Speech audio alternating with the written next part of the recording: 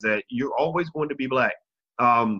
So if you look at Cosby, you look at O.J. Simpson, you look at Tiger Woods, those cases are almost identical in the sense that you had three black men where there was not adequate proof that they of their guilt of doing anything wrong. Tiger didn't do shit wrong. I mean, Tiger cheated on his wife, which is wrong. I mean, it makes him a morally reprehensible person. It makes him a bad husband. But that's between him and his spouse. But his wife is the one who should have went to prison because she tried to kill him with a golf club. Now, you tell me a world where a person can try to murder another person with a golf club, hit them upside the head, bust their face up. That's why Tiger was out of the public eye for about 3 weeks, because his face was so busted up because his wife had hit him in the head with the golf club. You tell me a world where I could go out and hit somebody in the head with a golf club and damn near kill them, and then have them on national TV apologizing to me. There is nothing that that person could have done, nothing they could have said, nobody they could have fucked that would make you feel that they should be apologizing to me. The best thing I would hope for is that I don't get 30 years in prison.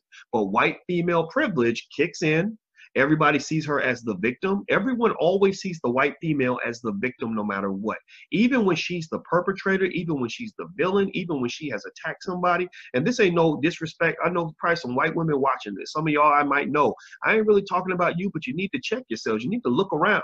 There's very few. There's a reason why white women are the lowest or are the least incarcerated group of people in America, and why black men are the most incarcerated group of people in America. And don't you dare try to say that it's because we're bad and you're good. No, I've seen y'all do some ratchet, horrible, ridiculous shit, but somebody always protects you. So while you are running around here screaming that you're as oppressed as we are, that you deserve the same spot in line for the affirmative action program as black people do, that you've gone through what we've gone through. In fact, when they start talking about reparations, they'll probably start trying to get reparations for white women. While you're saying all that, just understand that these same white men that you claim will oppress you, they're also the same white men who also protect you.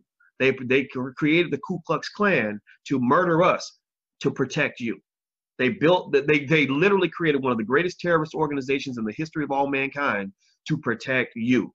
When they made that movie Birth of a Nation in 1919, whatever year it was, and they talked about how the Klan was going around killing black people to protect for these sweet, innocent damsels in distress, they built all that to protect you. Nobody protects black people. Nobody.